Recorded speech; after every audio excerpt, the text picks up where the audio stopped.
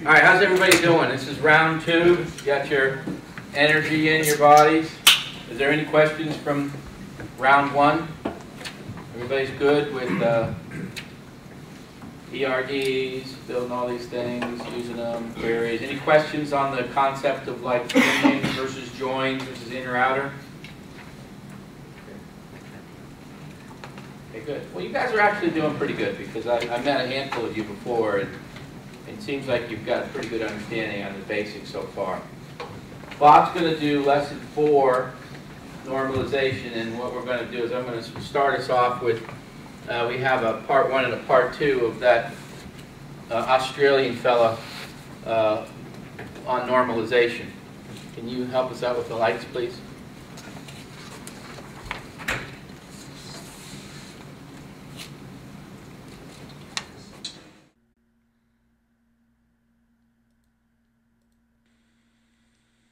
As we've seen, relational database management systems are very powerful tools for structuring our data. However, there's nothing magical about an RDBMS.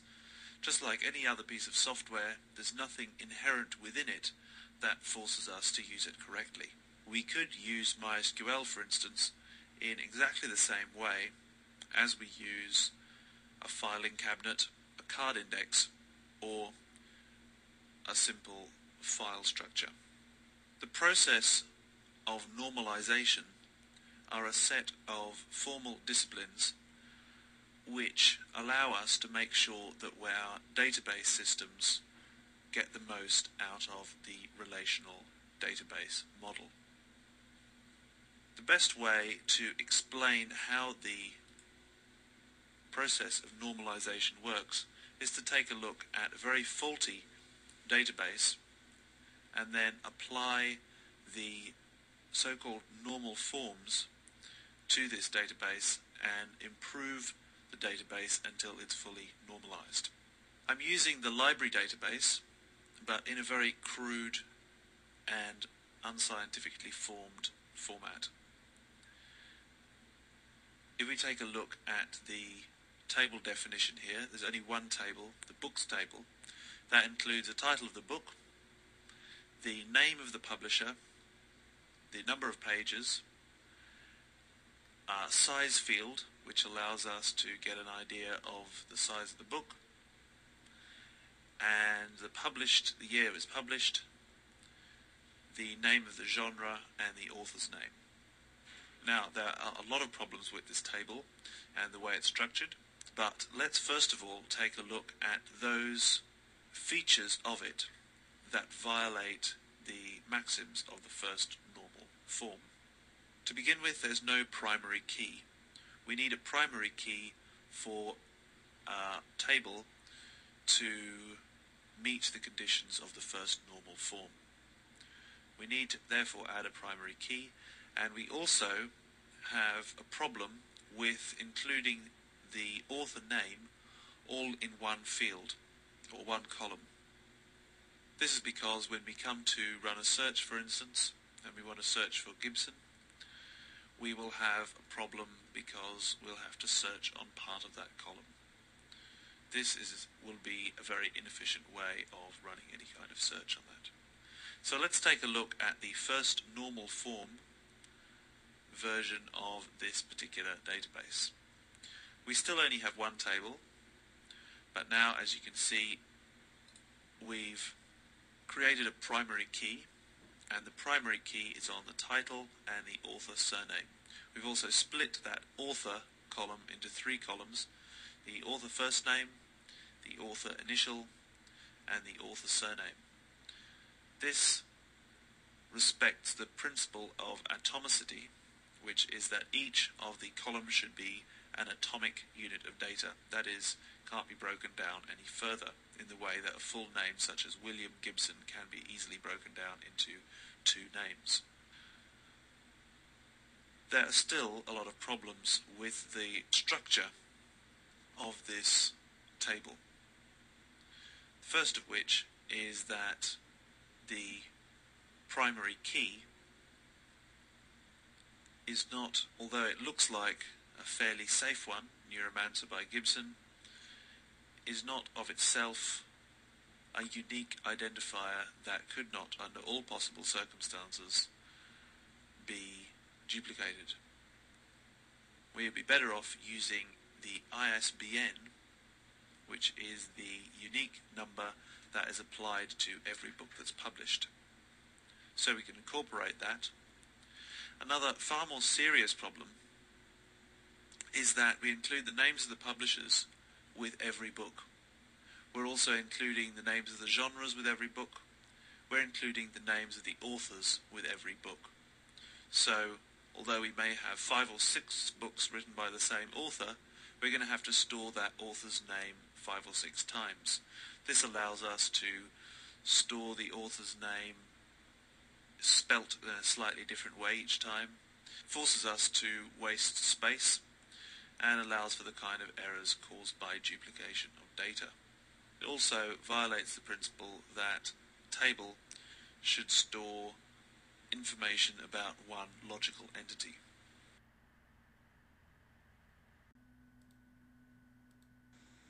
Let's take a look at the second normal form of our database, and here we've broken it down into several tables.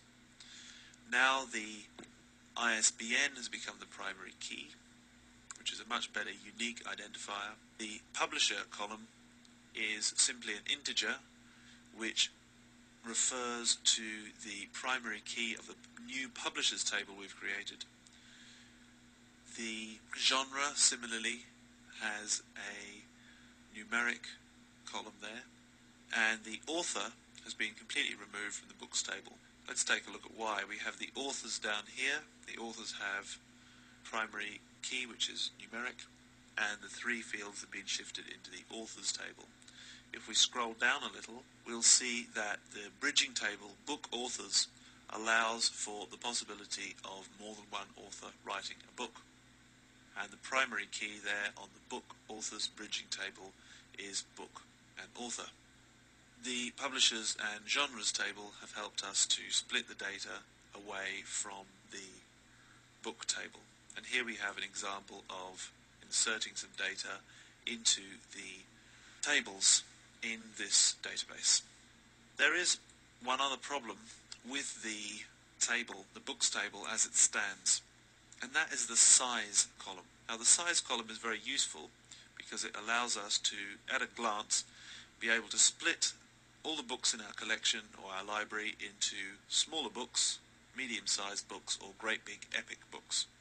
However, we're also storing the pages column in the same books table, and the fact that the size of the book in terms of the length of the book is determined essentially by the number of pages means that the size column is basically dependent on the pages column.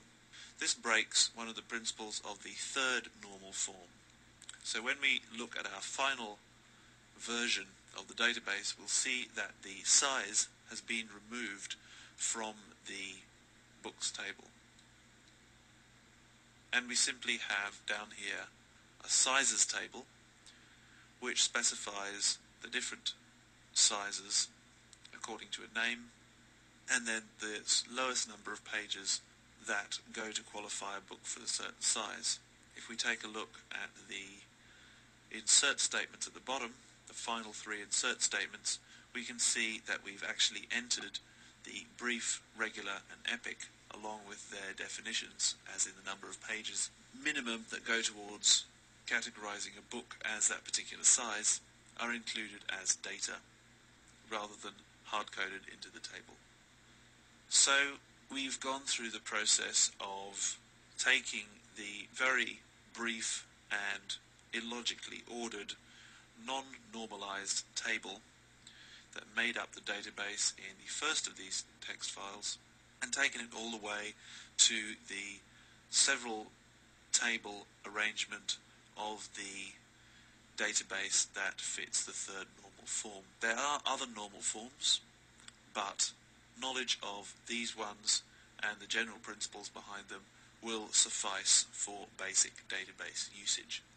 In the next movie, we're going to look at some optimizations which you can apply to your existing databases or your databases as you're working on them in order to get more performance from your database structure. The process of normalization is actually a way of organizing your database. The way of organizing your database tables and their relationships in a more better way to join the tables together and allow you to prevent certain anomalies from happening inside your database. So the ACT is actually some rules and guidelines you go through. Each rule, each normalization form is another rule. Basically, what you want to shoot for as far as in the business world is get the third normal form. Once you get the third normal form, in most cases in business, it's determined or it's said that your database is normalized at that point. Now to get there though, you need to go through some steps, but in those steps that you go through, they'll ensure that your database is free of undesirable results, duplication. It allows you to add more entities to your database without restructuring what already exists. Whenever you got to restructure your database, think in mind too, you also then got to reconstruct every program that's associated with your database. So you want to try to eliminate those types of situations. So if you do add something, you're only adding something brand new. You're not adding something that got to change things around. Also, you want to make it so where the database is actually informative to the people that's using it. For instance, you don't want to have to be going and finding a telephone number in an address table. You know, right off the bat, you're saying, you know, I'm looking for an address or I'm looking for a telephone number. Why would I look in the address table? So that also helps you actually document what your database is along the way.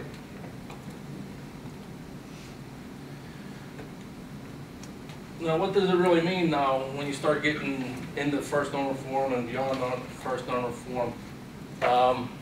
Basically, you don't want your row of data dependent on another row of data, or you don't want columns in your row dependent on some other column in the same row.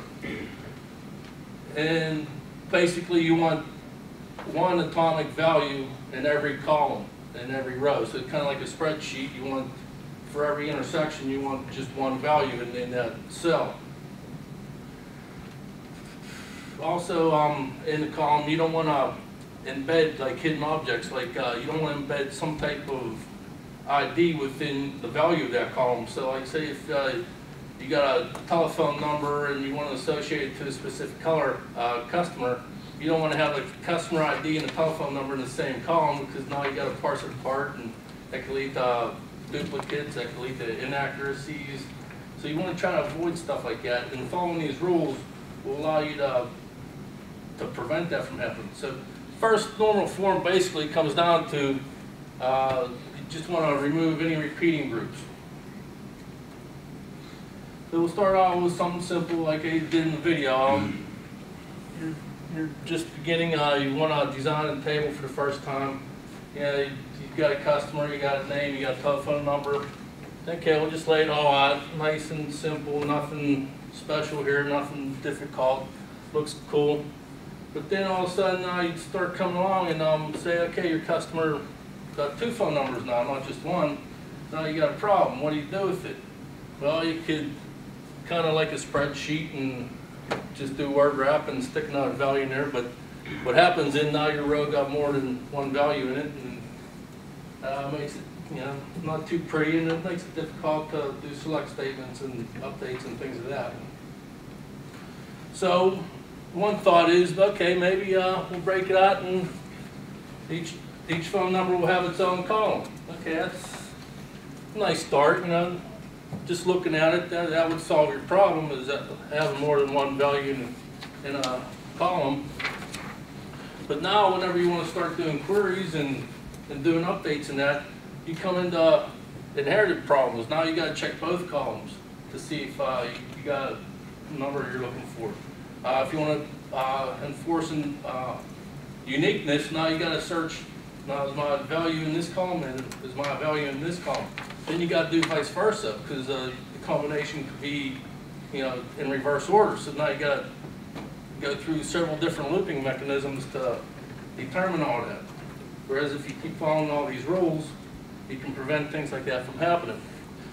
Then another very important thing with what you just caused is whoever you're developing this database for, you just limited them to just having 2 phone numbers. So what you're telling the person using your database is you can't have 3.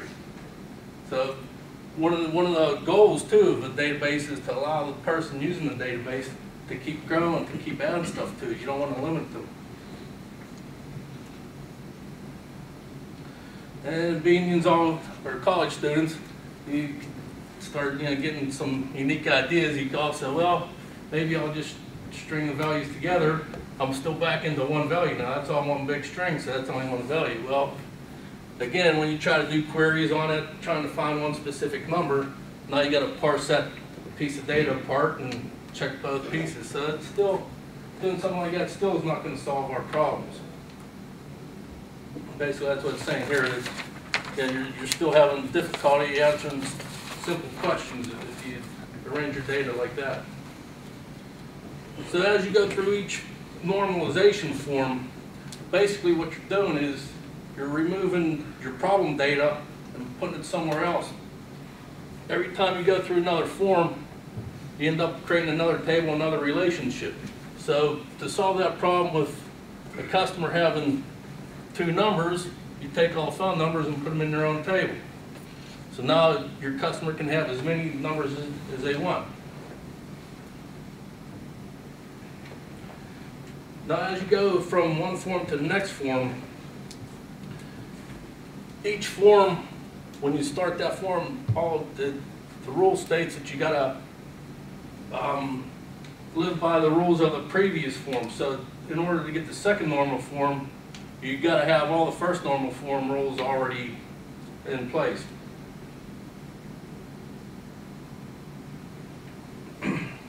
So we'll start getting into the second normal form here. So by itself, each column by itself really doesn't stand as a key. Now, first normal form says you got to have a primary key.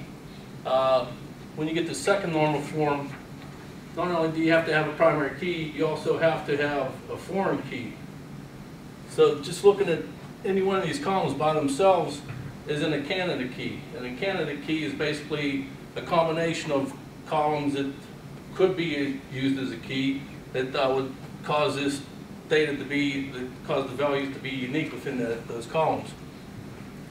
So employee by itself really doesn't stand as a key. Skill by itself really doesn't stand as a key, and location basically doesn't stand as a key. So when you start figuring out what your candidate keys are, you combine the columns to come up with a specific unique value that would help you to pull out your data. So in this case, employee and skill in this table would be a candidate key for you to use. But that still didn't solve our problem in second normal form. Because now when you go, you got your candidate key, but the location itself is really more dependent on the employee than it is the skill. So in and by itself, this table still lacks even the second normal form. Again, each form you go through, what it's telling you to do is take the problem data out, move it into another table on its own. So that's what we did here. We took all the skills out because the location location didn't basically relate back to the skills, so we pulled the skills out. Now you got employee and location, then you got all your skills over here by employee. Now that basically gets you the second normal form at that point. Does anybody have an idea? You all went through the data modeling class, right? For most of you anyhow? Okay, so just looking at this, we're in second normal form. How do you think we could get this to a third normal form? Got any ideas of what might be used? The table term was actually brought up a couple times throughout the morning here. Any guesses? Would it be a bridge table? Well, very good. That wasn't a guess. You noticed stuff. That's basically what you do. That you pull your skills out, make their own table with primary key. Then in between, you'd have an employee skill table that would link the two together. So that way, you'd only have unique values in both sides of the equation there.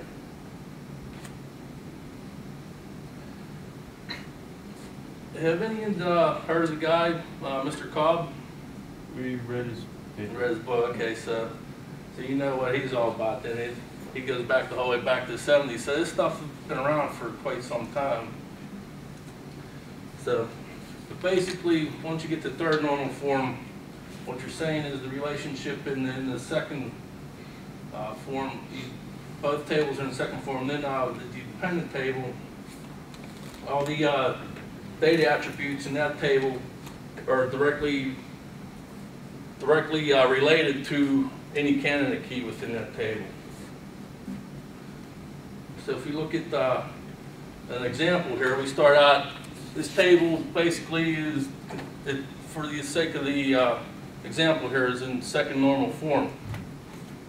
Can anybody tell me why it's not in third normal form? As you go down through, as you start looking through the table there, your candidate key basically is tournament and year. But any column by itself really doesn't have enough integrity to make the row unique. So you combine your tournament and your year together to be a candidate key. Now obviously the winner is related directly dependent on both those columns. But if you look at the date of the winner doesn't necessarily mean anything about the tournament. And doesn't necessarily mean anything about a year. Basically, this column here is dependent on the winner. So to get around that problem, what you do, pull the problem data out, create another table, and get some relationships here. So now when you look at it to make the third normal form, you know who the winners are, whatever tournament, whatever year, you can find a specific winner. Now you can also go and query and find out all the birthdays of the people that won.